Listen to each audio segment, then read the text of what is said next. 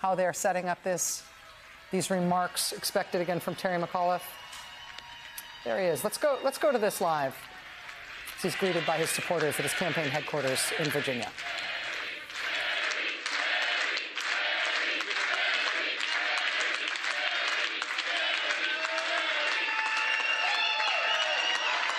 Good evening, everybody.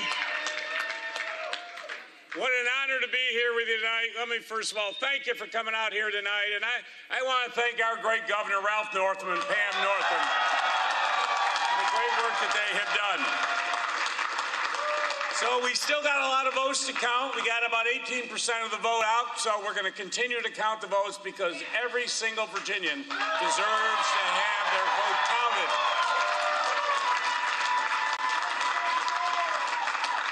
Let me first of all, I want to thank everybody here with us tonight. It has been a great campaign. I started this campaign 328 days ago. I have done an average of 7 to 10 events a day for the last 328 days. And it was great to be out here. And we opened up this campaign. When I kicked off this campaign down in Richmond with my great co-chairs, LeVar Stoney and Louise Lucas and Charnel Herring, to talk about how we needed to rebuild all of our schools here in the Commonwealth of Virginia and raise teacher pay and get every child access to a pre-K education and to get everybody access to broadband here in the Commonwealth of Virginia. And we have continued to take that fight throughout this Commonwealth. But first of all, I want to thank my family. I want to start by thanking I want to thank my wife, Dorothy.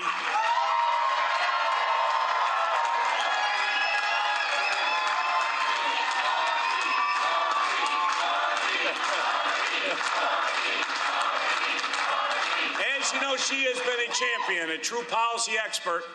And through her efforts, as you know, 13 million more meals served to needy children here in the Commonwealth of Virginia. And I want to thank my family. You know, you don't get to pick your parents, as you know. You're born into family, and they have survived campaign after campaign. And I want to thank Dory, who is here with me tonight, with her fiance, Nick, who's here with us tonight. Jack McAuliffe, who is here with his fiance, Shannon, tonight. Sally McAuliffe.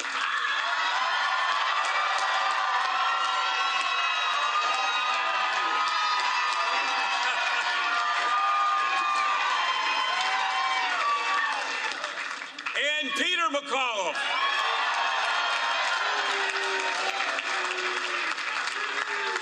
So let's count all these votes. But let me thank each and every one of you over the course of the last 11 months for the doors that you've knocked on, the phone calls that you made. Just last weekend, 450,000 doors knocked on, 2 million during the course of this campaign. I want to thank you. The McAuliffe family loves each and every one of you. Thank you for what you've done for this campaign. And I want to thank my campaign staff.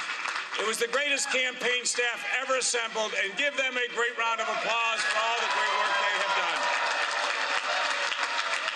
But folks, as I said long ago, this is a different state. When Ralph and I were elected 8 years ago, we have made our state open and welcoming, but the fight continues.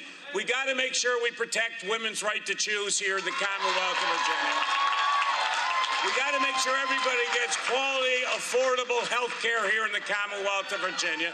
Everybody's entitled to a world-class education here in the Commonwealth of Virginia. And we are going to continue that fight tonight and every day going forward. So I just want to thank all of you for what you have meant to us. I look around this room and I see so many friends we've worked with for many years. This is a different state. We are the greatest state in the United States of America, and it's because of you. Thank you. God bless you, and let's go on and forward. Thank you.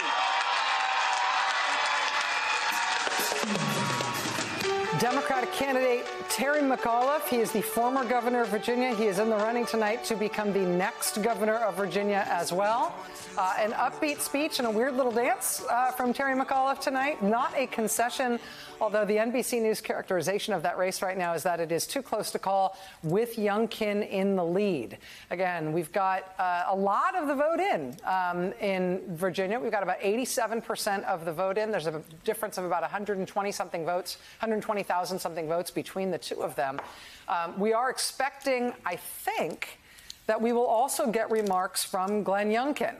Again, that was not a concession speech from Terry McAuliffe talking about how much vote remains to be counted and thanking everybody for their participation in his campaign.